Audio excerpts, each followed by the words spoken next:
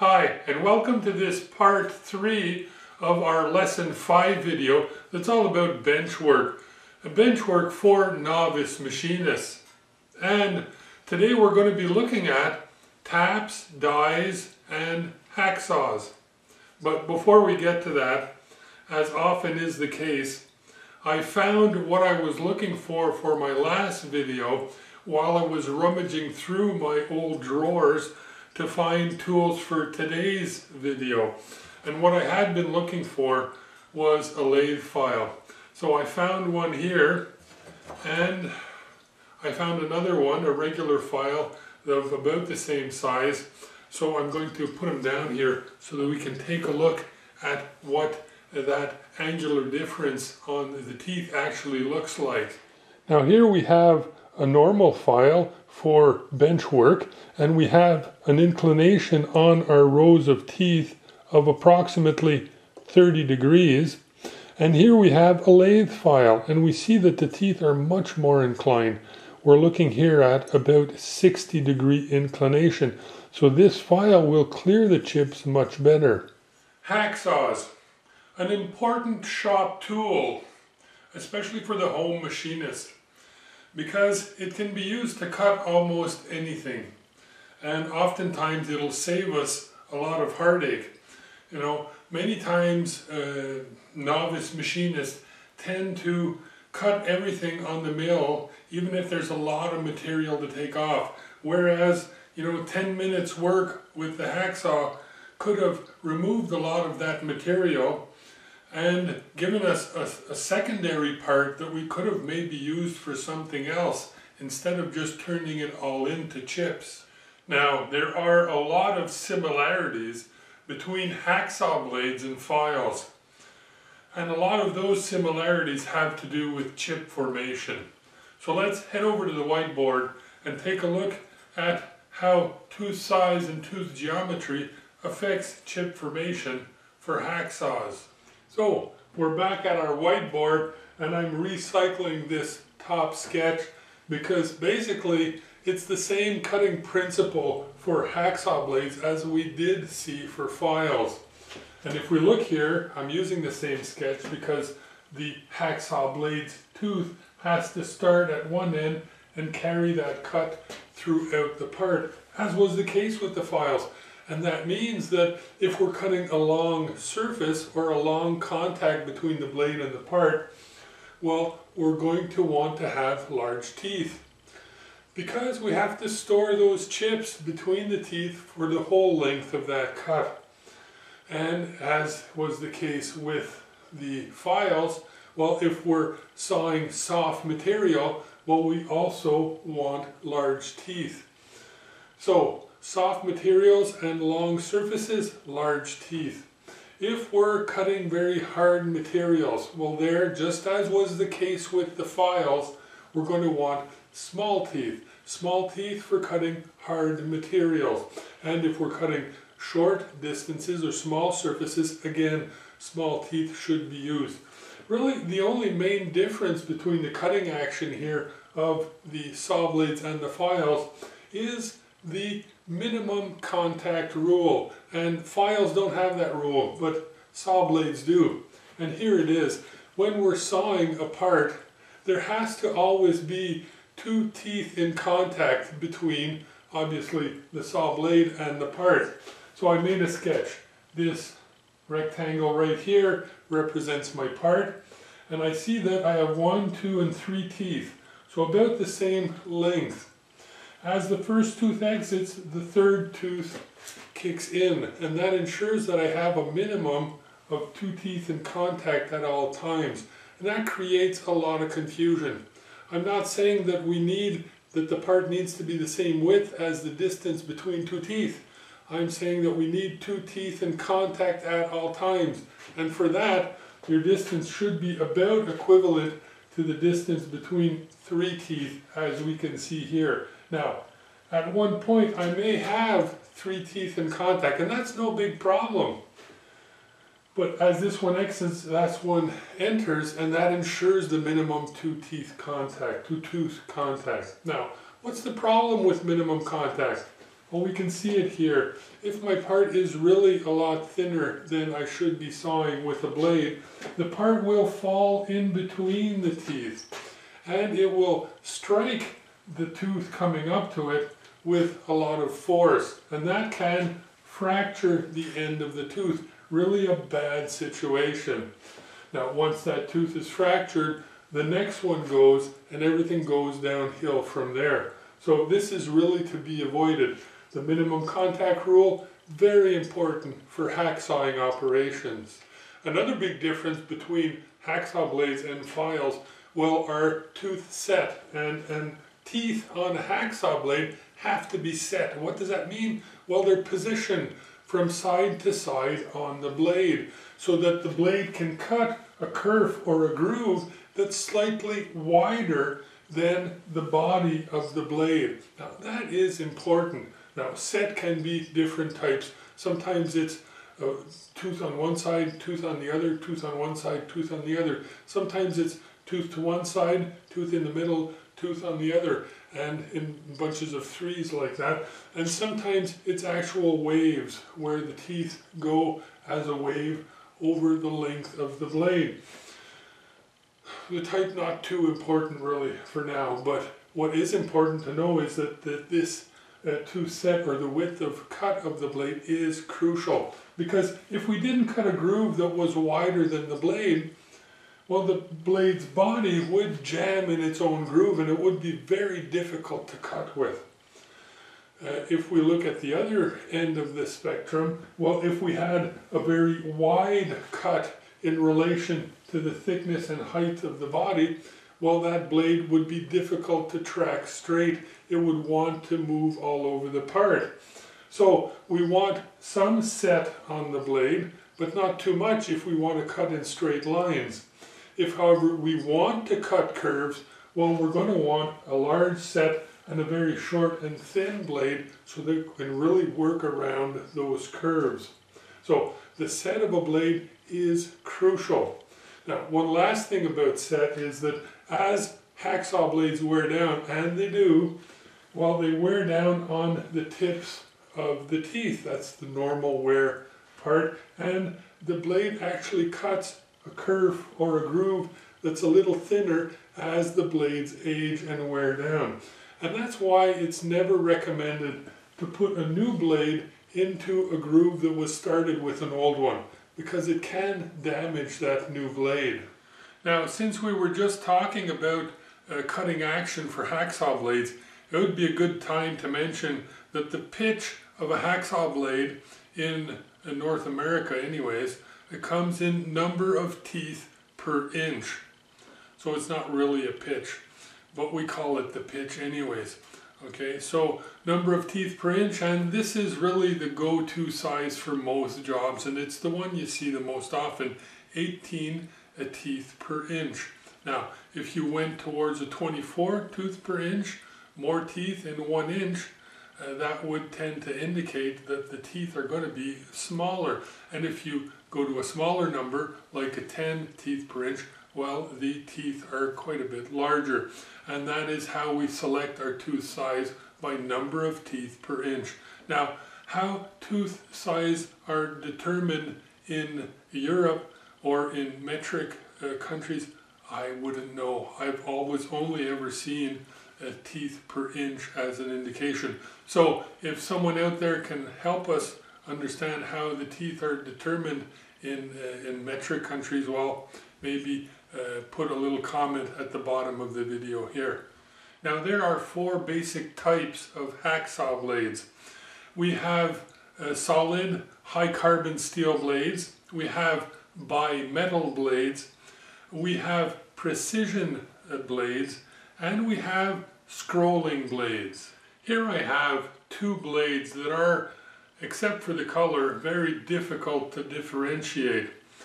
This white one is a solid high carbon steel blade, and this yellow one is a bimetal blade.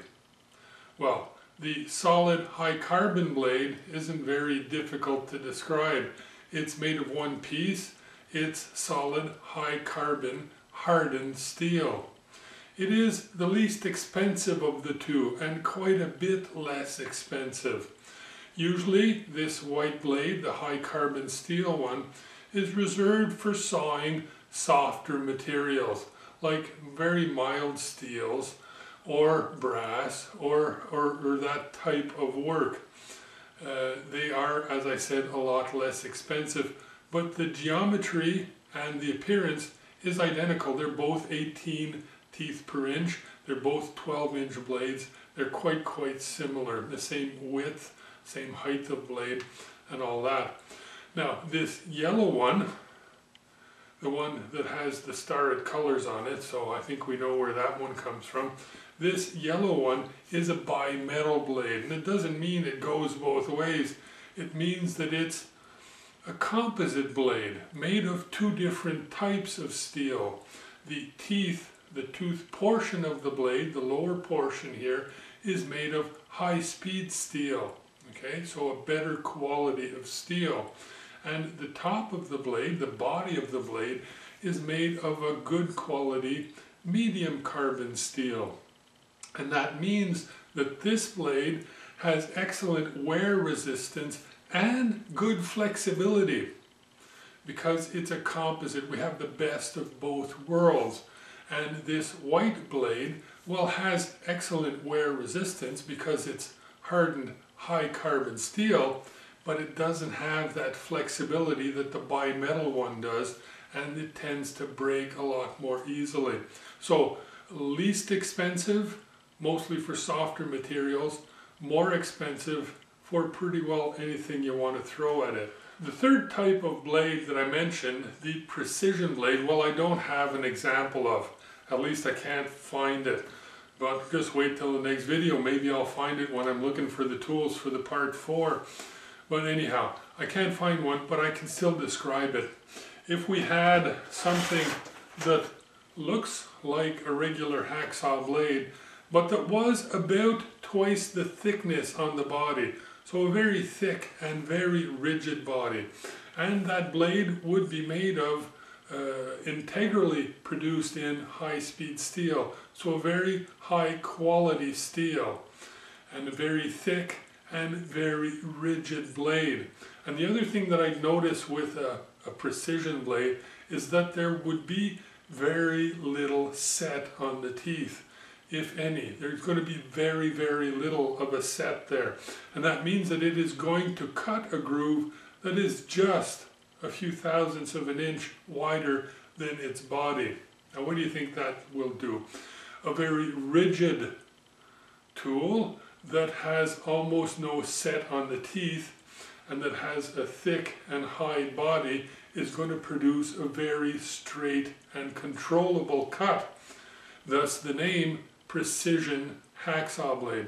So if you were cutting surfaces that you wanted to have a better finish and that needed to be quite accurate, well, a precision hacksaw blade would be the way to go. Now this is just an example. It's a bimetal because, as I said, I don't have a precision hacksaw blade on hand. One thing that I should add about those precision blades is that they do cut very straight because they have a very small set on the teeth, but they are quite easy to jam in their own groove. And that means that a coolant or a lubricant should be used, and that also means that a perfect movement needs to be used because we don't want to be putting any torsion on those blades. They're high-speed steel, they break easily, and God knows they are quite expensive. Now, the final type of blade that I wanted to talk about are these scrolling blades that can be installed on hacksaws. The one that I have here is really what I consider to be the best to use for scrolling, and that is an abrasive, carborundum abrasive wire blade, okay? It's cylindrical in shape, and that means that it doesn't need a set because it has no height and no width. It has a width, but I mean that it can do any curve that you want, and that's why they're called scrolling blades, because they're not at all made for cutting in a straight line. It's actually quite difficult to cut in a straight line with them, but if you have to cut curves, this is really the way to go. scroll blades. And these abrasive ones can cut almost anything, ceramics, metals, whatnot. I don't like to use them obviously on softer metals because seeing as they have very little spacing between the teeth, here it's just an abrasive that represents those teeth. Well, they get gummed up quite quickly. But for harder steels or steels in general and ceramic materials, these work great. Another thing that I should mention is that those precision hacksaw blades that we were talking about, the precision ones, the thick-bodied, high-speed steel, expensive ones that cut nice straight lines or curves, well, those blades were often called slotting blades, and where I've seen them used way back when a lot was for cutting slots in the heads of screws. So, a little bit of history there. That being said, I think it's important to know that regardless of the hacksawing operation, movement is crucial. And as I explain in the as I explain in the drill point gauge project, it is a lot easier to learn to always cut the same way. You don't want to be cutting, vertically sometimes, at an angle, horizontally, all over the place. It's very difficult to master hacksawing and to really get good at it. And if we try and do it all willy-nilly at all kinds of angles, well, we're just not going to succeed. So when you are hacksawing, as when you are filing, move the part around and work always in the same plane. Get used to hacksawing vertically only. It is the best position for hacksawing. And if you need to cut an angle, move the part so that your curve for your cut will always be vertical. Now, for technique, this is a theory video. For technique, I'll put some links at the end. I've already put the links to the drill point gauge in series, or the part 1 and 2 of this video on bench work. The links were already there, but I'll put the links again to get to the part where you can look at how to hold and manipulate the hacksaw properly. One last question. Who's the babe in the background? Some people have mentioned that from other videos. Well, that's my main squeeze, Andre. She's been putting up for me, and Lord knows why, for the past 32 years, plus several years of courting. And she's still around, just a great, great girl, and I'm glad to have her around. So, hope she sticks around for a good long time. Now, we want to move on to the second part of this video that's all about taps and dies. For very accurate threads or for bizarre thread sizes, well, we're often going to want to use the lathe to produce our external or internal threads. But for most threading jobs or projects, we can use taps and dies, which are really bench work tools. After a quick search in the shop, I came up with this spread of tools that can be used for tapping and threading with dies. So let's take a closer look. Out in front here we have our basic straight flute tap set, a taper, a plug, and a bottoming. It's really the workhorse of the tapping world. And we have different types of taps back here. A reduced shank, fluted or reverse tip or fluted tip, helical flute, no flute or a forming tap, and obviously here with its slight taper we have a pipe tap.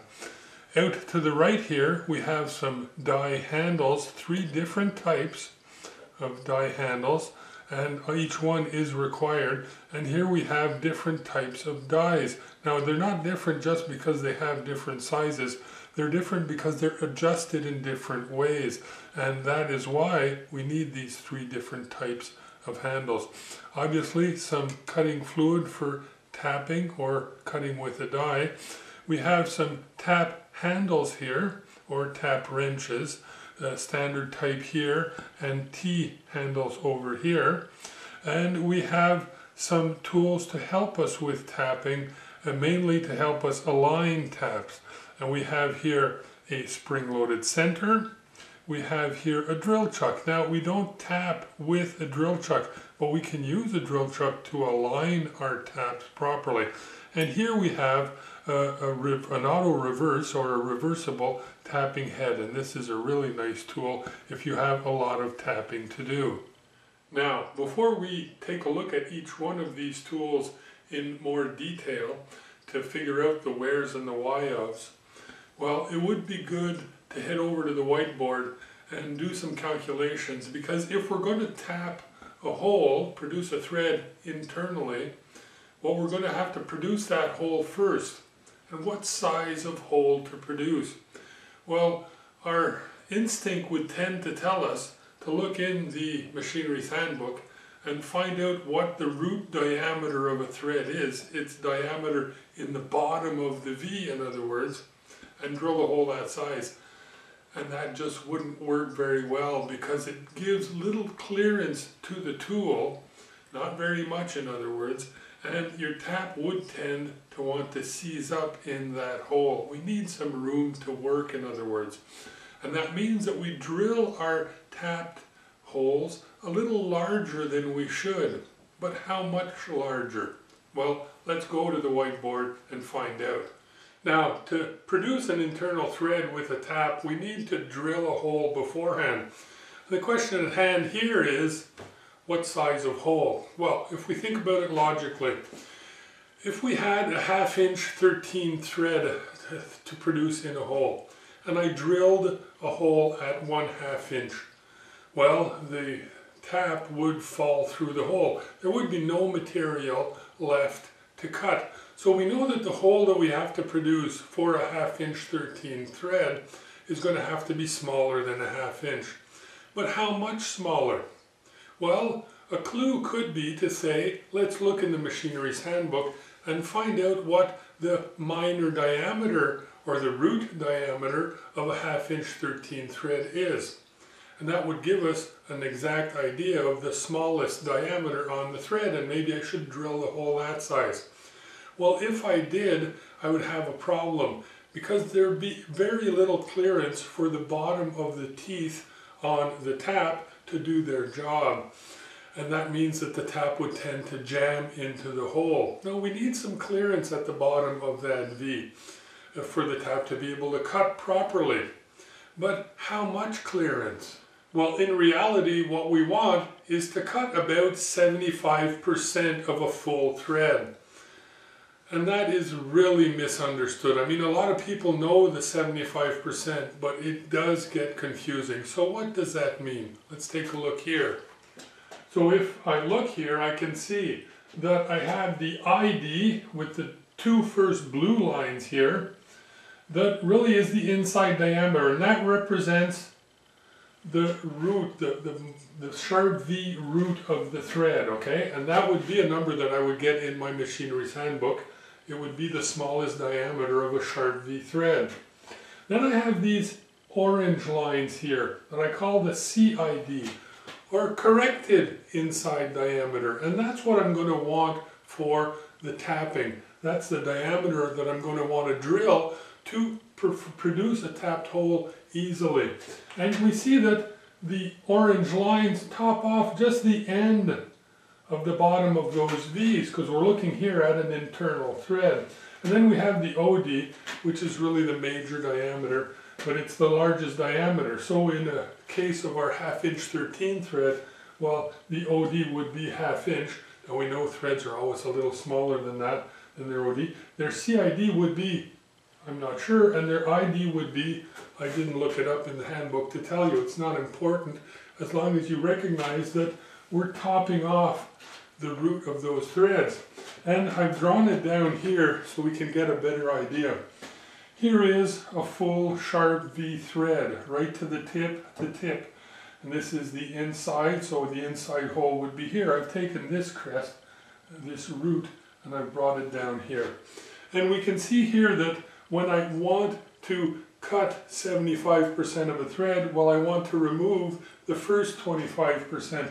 And that's just this little triangle at the end. It's not 25% of the diameter of the thread, it's 25% of the V itself.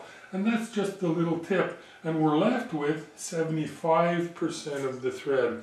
Now that little 25% represents a very small portion of the strength of the thread. Now removing it does make the thread a little less strong, but just marginally. We're talking about under 10% of the strength of the thread being in that first 25% of the thread there.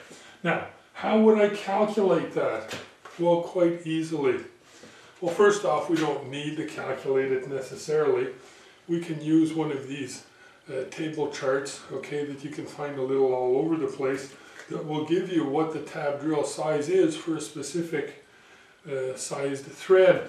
But seeing as we want to understand, well, let's look at where those numbers come from. And should I ever be stuck without a chart, well, I can still calculate what my tab drill size should be.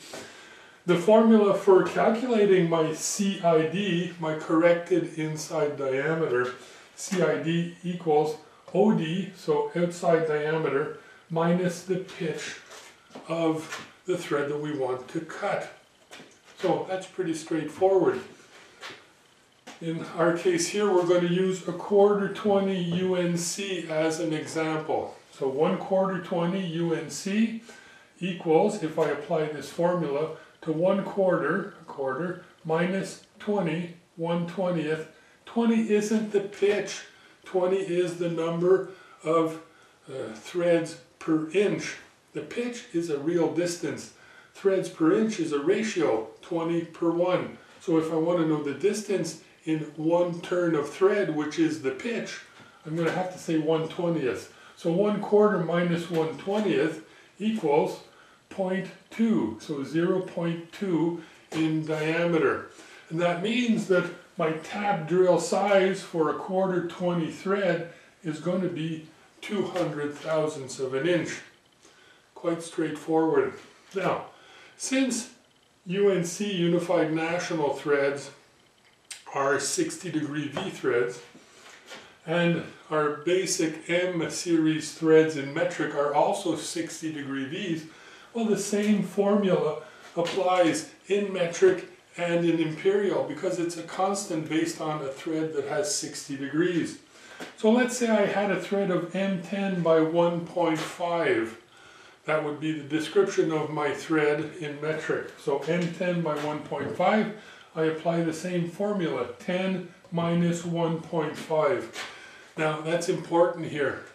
In the imperial I said 1/20th because the pitch in imperial is given to us as a ratio. I need a distance in one turn. Metric threads, the distance, the pitch is actually in the description. 1.5 here is not 1.5 threads per millimeter. No, it's the distance it takes to make one full revolution on the thread. So it is a real pitch. In other words, there's a thread every 1.5 millimeters here. So I don't have to do 1 on as I did up here. It's just 10 major diameter minus 1.5. And that means that for tapping an M10 1.5 thread, I'm going to have to drill a hole that's 8.5 millimeters. Okay, so that gives us a good idea where that is coming from. Now, why is it important to understand that? Well, because some materials are more difficult to tap than others. And now we know where the 75% comes from and why it is the way it is. Well, we can sort of figure that if I'm tapping a very soft and easy to cut material, well, I could maybe go with a hole that's a little bit smaller and produce more of a thread. Whereas if I'm cutting a material that's very difficult to tap and my probability of breaking a tap is high, well, I might even make the hole a little bigger, maybe go towards 65% of a full thread instead of 75 with a larger hole and reduce the cutting pressure on the tool. Now, since we understand what we're talking about here, well, it wouldn't be too difficult to figure out what 60% of the thread would be. Now, 60% is lopping off a lot of thread. But if you're cutting certain stainless steels that are notoriously difficult to tap, well, that might not be a bad idea. Now, obviously, remember, 60 would be a bare bones basic smallest or biggest hole that you could go at, because after that you're getting close to the midpoint of the thread and you're going to be losing phenomenal amounts of strength there. Now, if I'm going to be threading a bar, or if you prefer producing an external thread, I'm going to have to do something similar. I'm going to have to find the proper outside diameter. Now, you'll never find a chart that tells you what the outside diameter for threading with a die is. And the main reason isn't because we want a thread to be equal to its nominal diameter. If I'm cutting a 1/2 inch thread, the outside diameter is never going to be a 1/2 inch. You can't put a 1/2 inch male thread into a 1/2 inch female thread. It's going to bind. It won't work. The 1/2 inch outside diameter or external thread has to be smaller. And most of the time when you're producing a thread with a die, well, it is expected that you know what diameter you want to start with.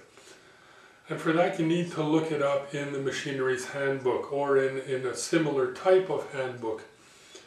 So, what diameter is it? Well, if you don't have a handbook and you're not sure, do not just take a 1/2 inch bar and start to thread it, because your die is going to cut smaller than that and you're probably going to break a tooth off the die. It's not a good situation. You have to start with a diameter that's slightly smaller than a 1/2 inch.